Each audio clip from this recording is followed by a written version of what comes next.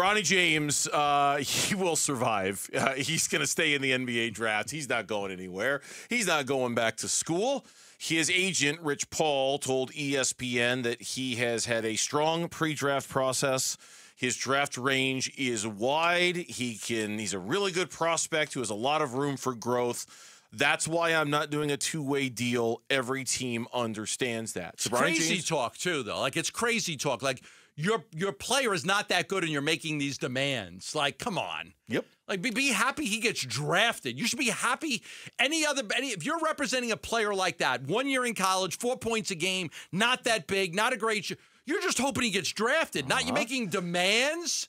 Like, because he's LeBron's kid. You feel like I could do that. Yep, and that's exactly what Michelle Smallmon said today on Unsportsmanlike on ESPN. Now we're seeing a little bit more of the truth. Now we're seeing the demands that potentially could come with Bronny James and the fact that he isn't just the 54th ranked prospect. He isn't just a guy who averaged 4.8 points per game in his collegiate career. And you're right, because of health issues, we don't know what the entire body of work would be. But isn't that the point? That it's a very incomplete picture of who Bronny James is as a basketball player and how it will translate to the NBA. I think most players who are in this position with that resume would never be able to put a statement like that out. Of course. Never be able to decline invitations for workouts without there being some negative repercussions. But this is not your average player. And that in itself is a red flag for any team about working out Bronny James, right? Like, already you're kind of getting this idea, this kid could be a headache.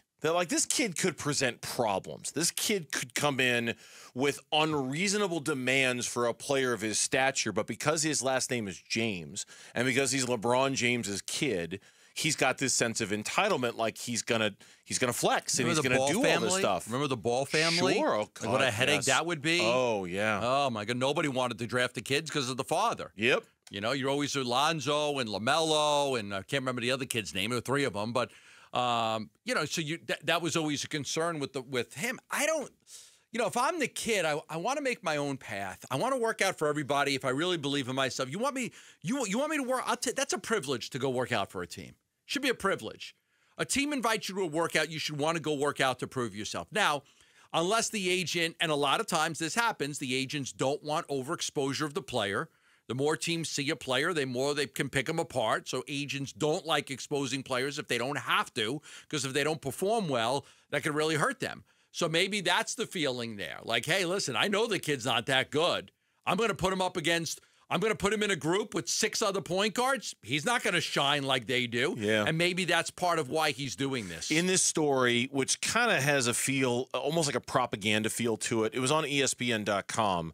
They say really, really nice things about Bronny James. Pardon me, not Chris Paul. About Bronny James. Like, nice thing, like almost the kind of stuff that's designed to prop him up. For example, quote, James, the number 54 prospect in the ESPN 100, has had a strong pre-draft process and elevated his standing from fringe to draftable prospect. Here's another one. He participated in a heavily attended pro day at the Lakers practice facility last week, where he again demonstrated his highlight reel explosiveness and improving perimeter shooting ability. It all kind of has this feel of build him up, build him up, build him up, to justify drafting a player that up until about 2 weeks ago, nobody really thought was draftable. Nobody really thought was good enough to be drafted. Now, of course, everyone's going to wonder, does the team that draft him, is LeBron going to follow suit? And that's where the interest is locally here.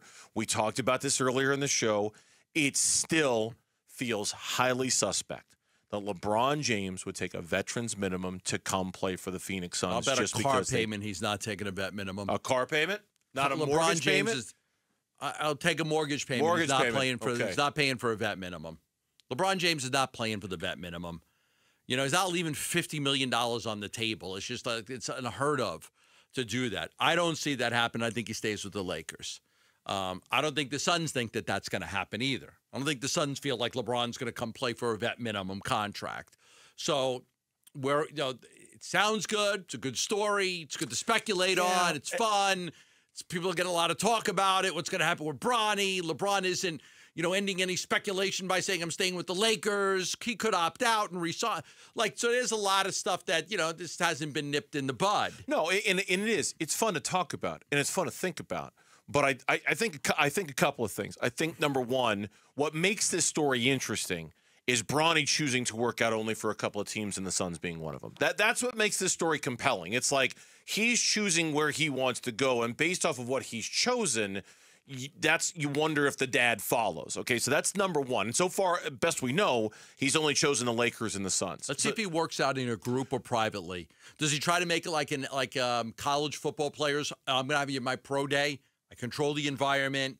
I control everything. I'll work out for you one-on-one, and I want to work out with a group of 5 other players. Does he start to say yes to other teams? Does he start to get the idea that dad, that to me is what he chose the Suns. He specifically chose the Suns as a team he wanted to work out with. They need a point guard. Well, maybe, but there's also, aren't there better, more ready-made point guards in this draft the Suns could get at number 22 than Bronny James? Okay, so then the other part of this. It's a major reach at 22. Major reach. A major reach. Now, that's the other part of the story is if you're the Suns and you're convinced there's no way LeBron's coming here for the vets minimum, then you have to decide if Bronny James himself is worth number 22 overall, because it seems to me that as much upside as he might have, if you're going to stay at 22 and draft a player, you need somebody that's way more pro-ready now than Bronny James, right? Like you've got a win now expectation. And if you're drafting at 22, you better take a win now player. That ain't Bronny James. That is not Bronny James at all. I don't think he's helping anybody win basketball games next year. Now, I talk to teams around the league, and I get reports and stuff on some of these guys, and work him out, see if you like him, and I would think he'd be more of a project. I would think he'd be like, yep, here's a kid, I like him, I like his athleticism, he's physical, I'm going to draft him and try to develop him for a little while, see what happens. And I ain't taking a project at number 22 if I'm the Suns. Now, I might trade 22 for a bunch of second-round picks that gives me future ammunition for other deals, right? But if I'm staying at 22, I'm not taking a project. I've got no time for a project. I've got Kevin Durant, 36 years old, 2 years left on his deal. Bradley Beal making a fortune. Devin Booker making a fortune. I'm in full-on win-now mode. I'm not in wait-and-see mode with a draft pick, So you take somebody who wins now. This feels like it's already jumped the shark a little bit. LeBron, the Suns, Bronny, it already feels, maybe I'm wrong, it already feels like, no, it ain't going to happen. It was fun to talk about for a couple of days, but it ain't going to. If they take him at 22, I wouldn't be shocked if they turned around and traded him to the Lakers for like a couple of second-round picks. And that might happen too. 2 or 3 second-round picks. Yeah. Thanks for watching Burns and Gambo. Click to see more from the guys and hit the button in the middle to subscribe so you never miss a video from Arizona sports.